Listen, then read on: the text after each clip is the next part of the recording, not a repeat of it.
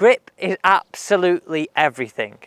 I mean, it means absolutely everything to me. It's my route to consistency, but enough about me. So Sebastian, who comes down here to Mottram Hall for lessons, he came to me, which probably sounds like you. Want a little bit more power, want a little bit more consistency and less curvature on his golf ball.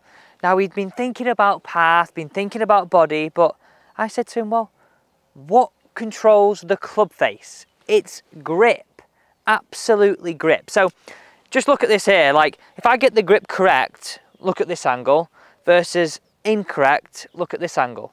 Very powerful to weak. So if you think right now, with a good grip, you're going to have a much better chance of smacking this one away down the fairway.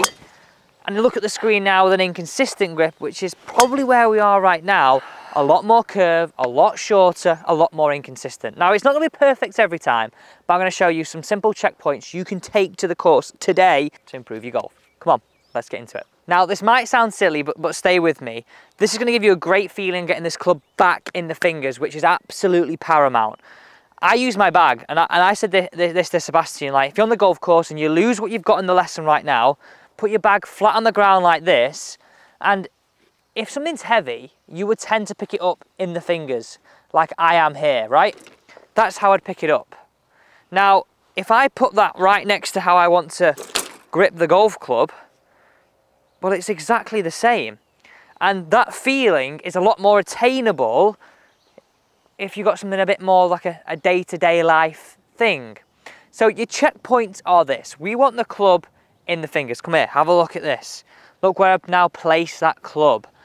That's totally different, right? That is what we want.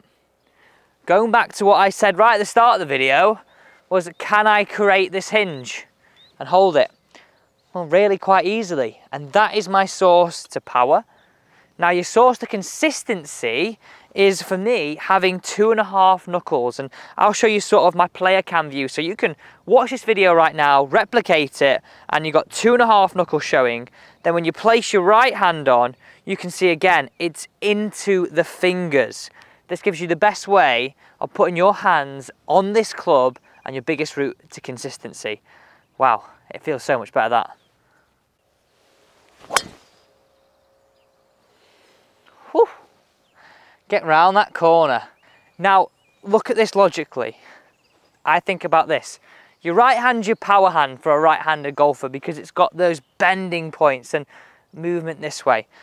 This grip is your direction hand. So very, very important that we get 2.5 knuckles, in my opinion, on this golf club for majority of golfers to really, really control this club. Now, a bit of an extra note here, you may see different grips on tour. Let's take Jon Rahm, really quite weak in his grip. Look at Matt Fitzpatrick, new US Open champion, and by the way, what a shot.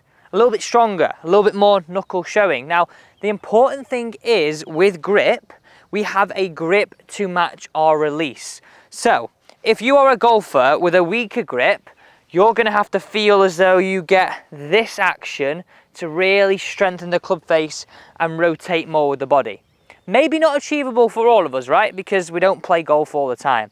So what I suggest is somewhere between Matt, somewhere between Jon Rahm, 2.5 knuckles, that allows us to be this way and a little bit arms and body in the release. Thank you so much for watching today's video. And if you did enjoy it, please do hit that thumbs up button. It helps me, helps the channel grow, and I want to bring you more content all the time.